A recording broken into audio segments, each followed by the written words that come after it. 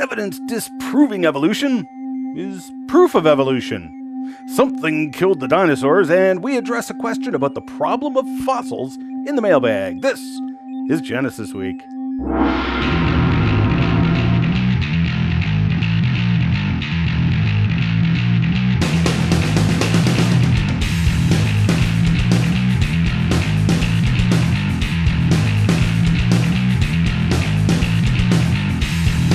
Welcome to this episode of Genesis Week, the weekly program of creationary commentary on news, views, and events pertaining to the Origins controversy.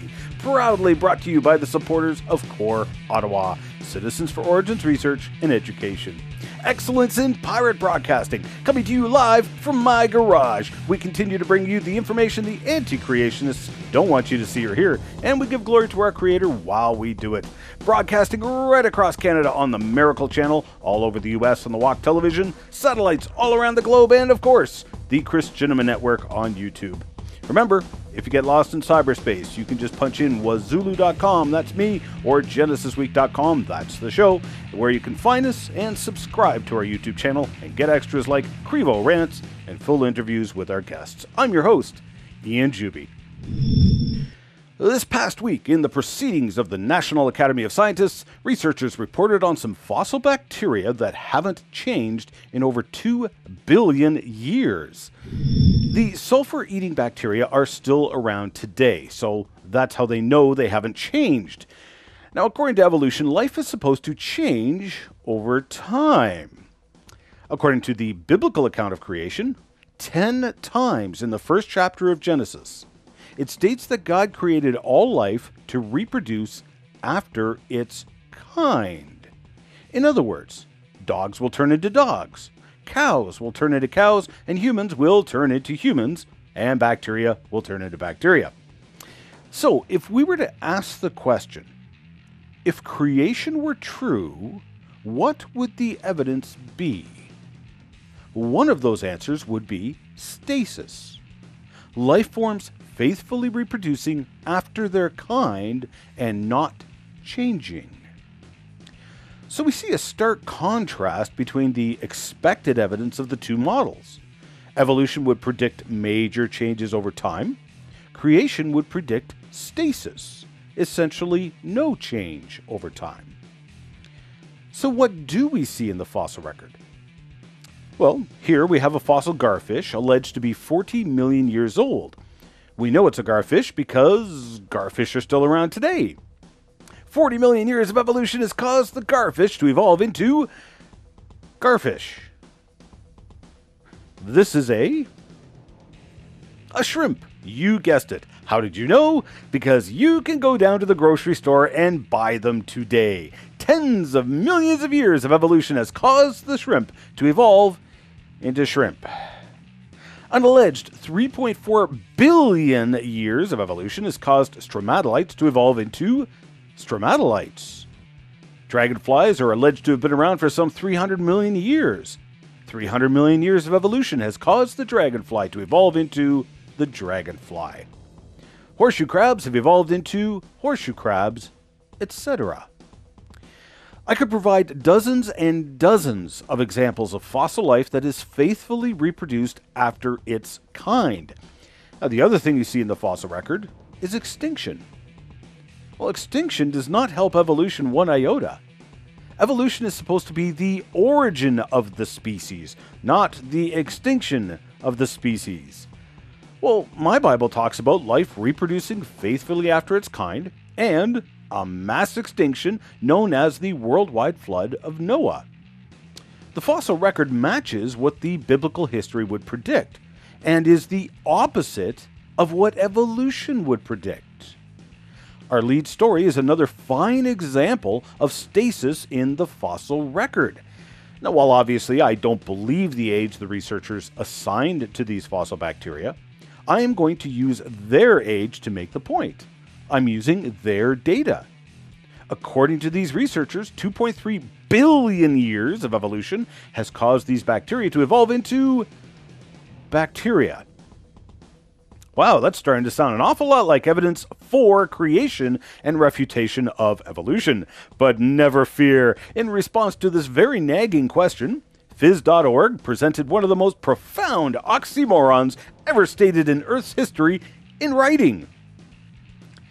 An international team of scientists has discovered the greatest absence of evolution ever reported. A type of deep-sea microorganism that appears not to have evolved over more than 2 billion years. But the researchers say that the organism's lack of evolution actually supports Charles Darwin's theory of evolution. Really? So the greatest absence of evolutionary change is proof of evolution? That's like saying the greatest absence of alchemy is proof of alchemy. Come on, guys, you're smarter than this. Aren't you?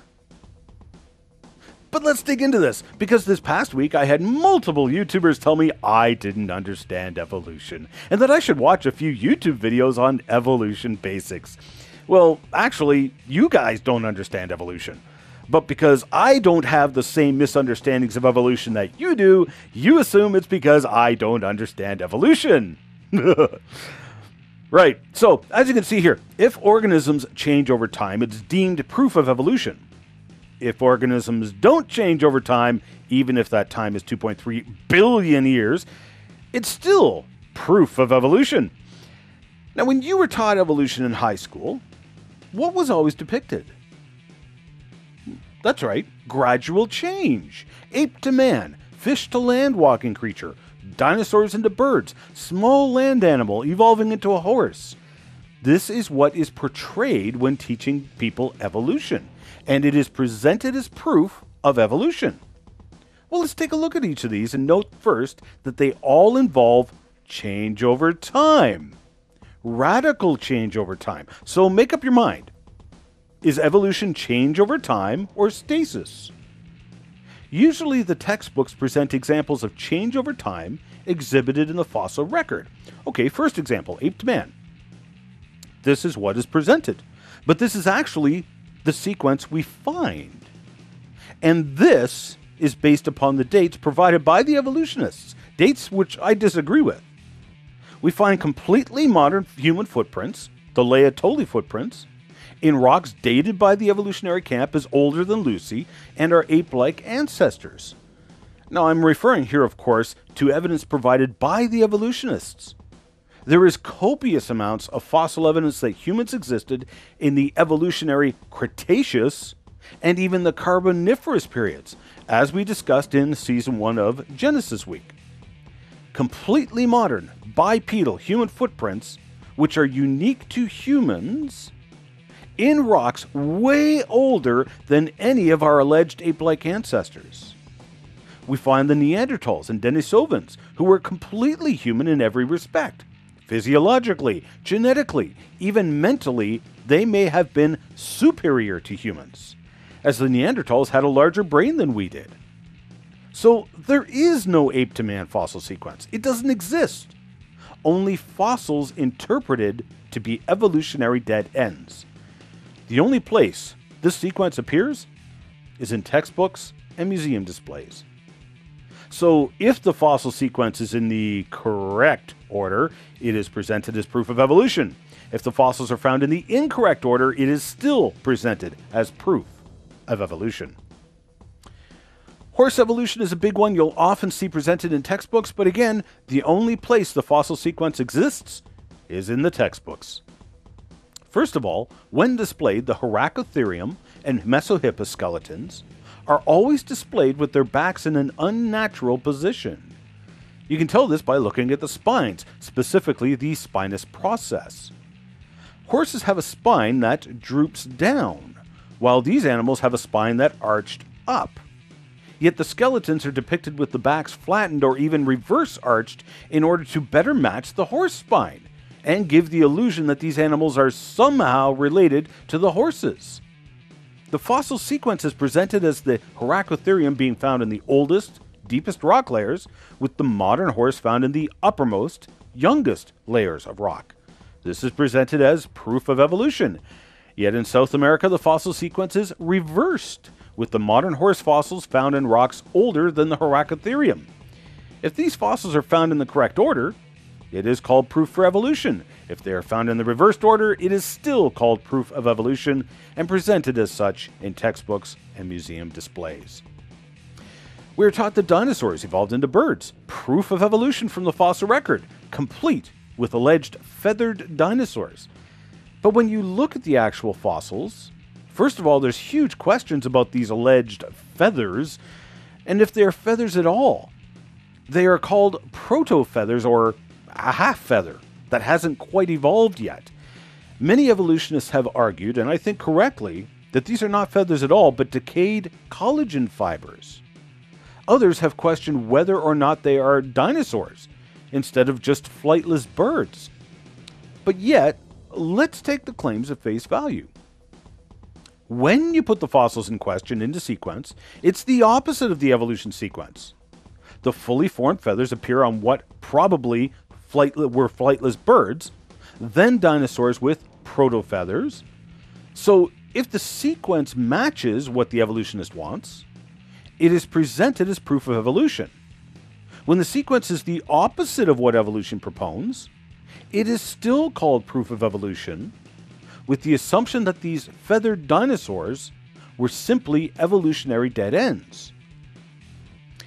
When we get to the fishopods, the alleged sea-to-land connection where fish evolved into land-walking tetrapods, many squeal with glee over the alleged evidence.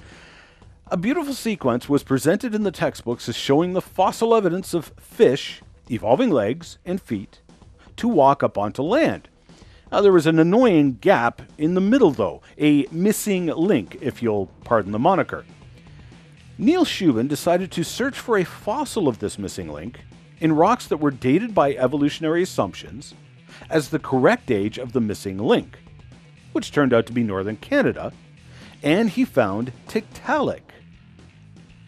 Tiktaalik was alleged to be another perfect half-fish, half-land-walking creature, showing more steps in the evolutionary of the leg and feet. Anti-creationists ran amok, mocking creationists, saying this didn't just prove evolution, it fulfilled a prediction of evolution. Really? So let me ask a prediction of evolution then. If we were to look in rocks older than Tiktaalik, which was evidently in the process of developing feet, would evolution predict that we would find evidence of feet, or would it predict never finding evidence of feet? Well, of course, the correct answer has to be that, according to evolutionary predictions, you would find no evidence of feet in rocks older than Tiktaalik, because feet were not supposed to have evolved yet. That was the alleged prediction that Tiktaalik fulfilled. But when we look in the fossil record, we find fossil footprints in Poland, which were dated by the evolutionists as older than Tiktaalik. Evolutionists then played this anti-evidence, a failed evolutionary prediction, as still evidence for evolution. They claimed the fishopods, including Tiktaalik, must have branched off and evolved feet separately.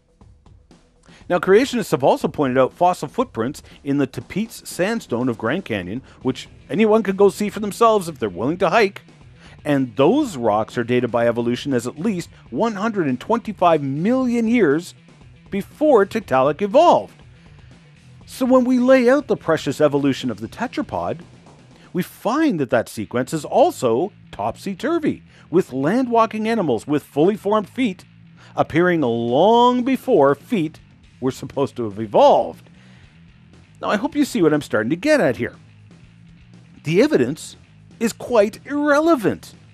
The evidence is always presented in favor of evolution, no matter what. This is not science. This is a faith, interpreting the evidence to fit the faith, no matter what. Even if the evidence goes against the faith, it is reinterpreted to fit into the faith. Yet the evidence that runs the opposite of evolution mysteriously never seems to make it into textbooks and museum displays. Meanwhile, creation is the faith that fits the facts. Creation has no problem with extinction in the fossil record. It would predict stasis in life forms, which is what we see. While there will be some sorting of organisms during a flood, we could expect to see organisms just about anywhere in the rock record. What anti-evolution evidence have you seen used in support of evolution? Provide quotes if you can. Send out a tweet on Twitter telling us about your favorite non-evidence evidence for evolution. Include the hashtag oxymorons for evolution, or email us your favorite quote and example to comments@genesisweek.com, or paste it on our Facebook page at facebook.com/genesisweektv. We want to hear from you. Please remember that Genesis Week is a viewer-supported program. If you like the program, please consider donating towards the expenses, as it does sadly cost a lot of money to produce the program. I put my time into it for free, but it does have production costs. Canadians can make a tax-deductible donation, and you can chip in either by donating online or mail here, or even buying some DVDs, as the profits from those sales go towards the cost of the show. Thank you for your support, and please do pray for all of us involved in production. We need your prayers.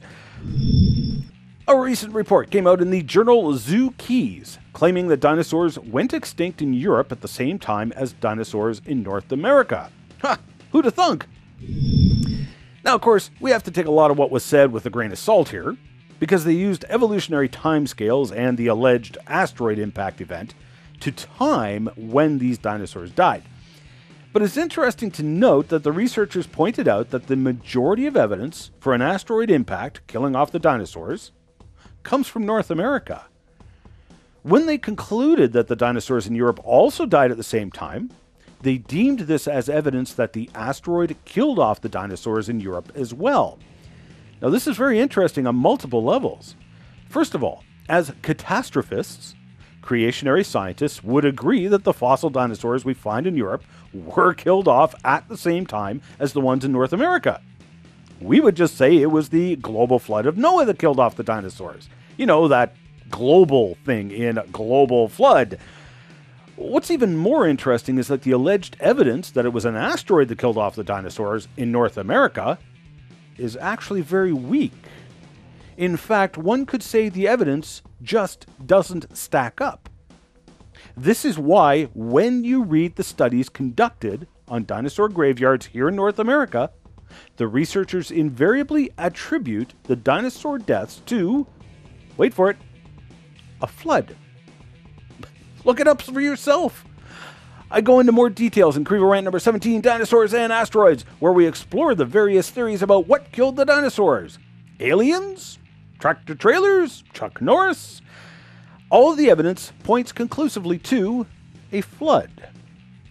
I would say it was a worldwide flood, the judgment of God on a wicked people. That worldwide flood was symbolic of another judgment to come.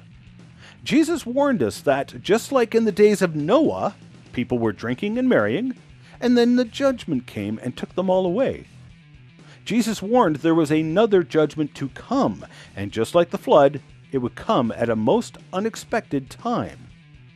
But, like Noah warning the people of old, we have been warned. Jesus said to escape that judgment, you must be born again. What does that mean?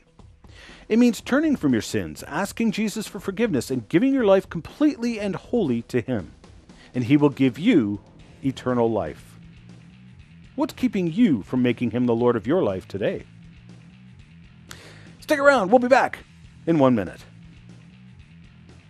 The Complete Creation video series is just that, an exhaustive look at the science, philosophy, and theology behind the creation-evolution debate.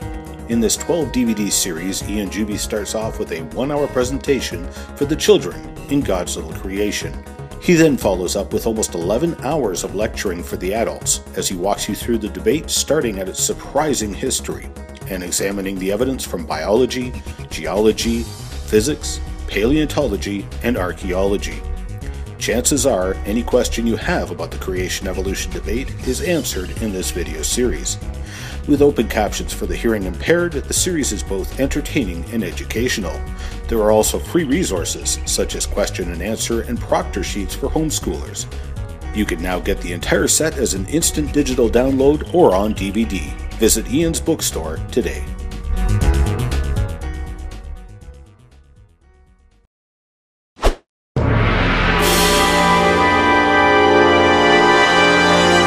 Woohoo! Fail for me?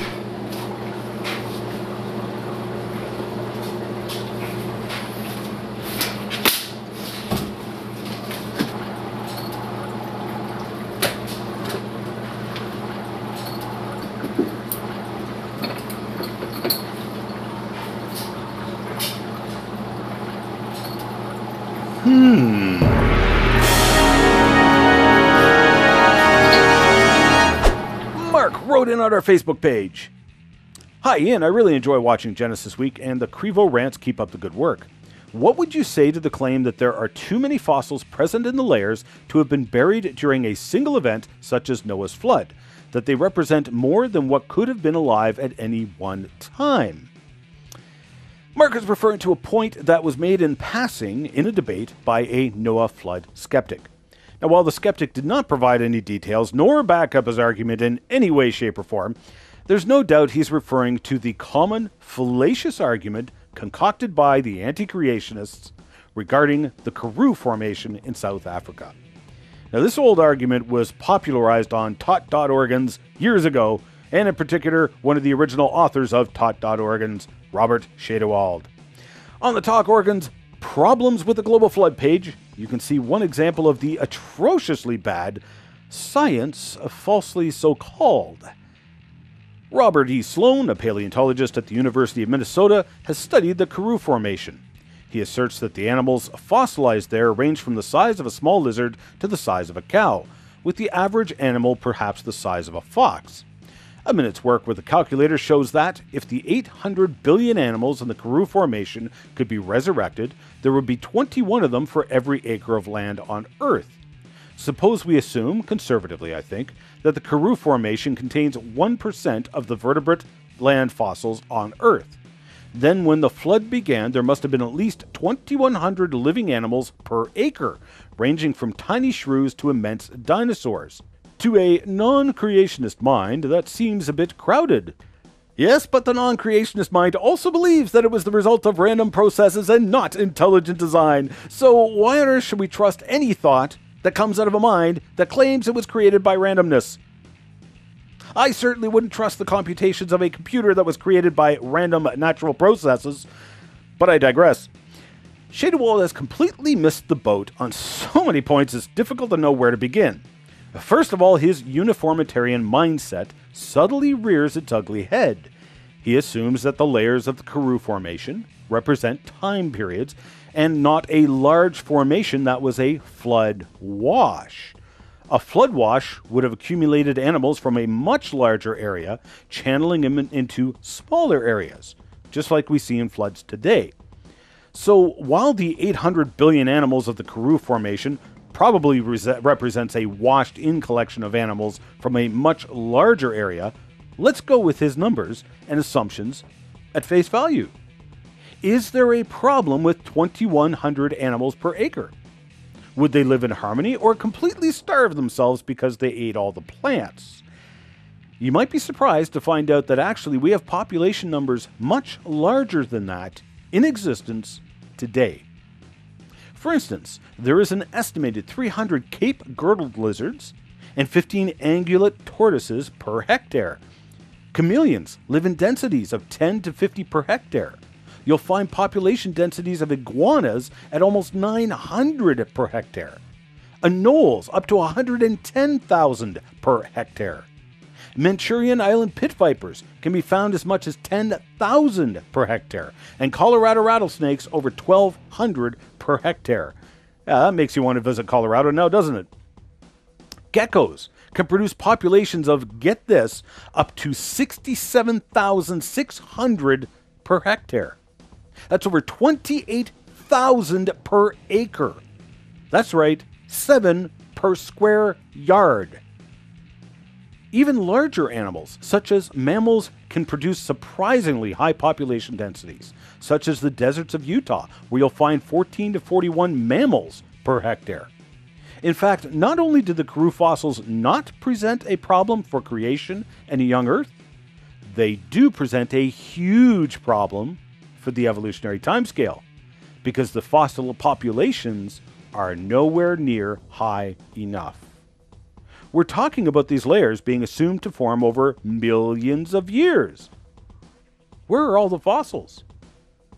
Even large animals, such as the elephants, can produce incredibly huge populations in a very short amount of time. As Michael Ord showed, using elephant reproduction rates to estimate woolly mammoth reproduction rates, you can get 1.3 billion mammoths in just 300 years. Elephants, and presumably mammoths as well, have a gestation period of over a year and a half and don't reach sexual maturity until 10 to 23 years old. It's not like they can breed like rabbits. But even with such low reproduction rates, you can see what incredible populations even large mammals can produce in a very short amount of time. Now, let's extrapolate such population densities to millions of years, not hundreds, millions.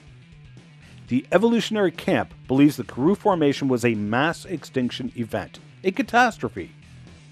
Where's all the fossils of all the animals?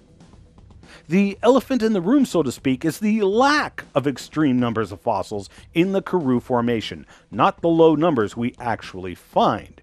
So contrary to what the global flood skeptic argued, the fossil populations are actually a huge problem for evolution in deep time, not creation and a young Earth.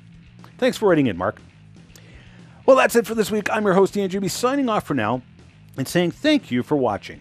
We realize there is a lot of competition out there for your viewership, and we are so pleased that you took the time out of your day to watch Genesis Week. I hope you'll join me again next week.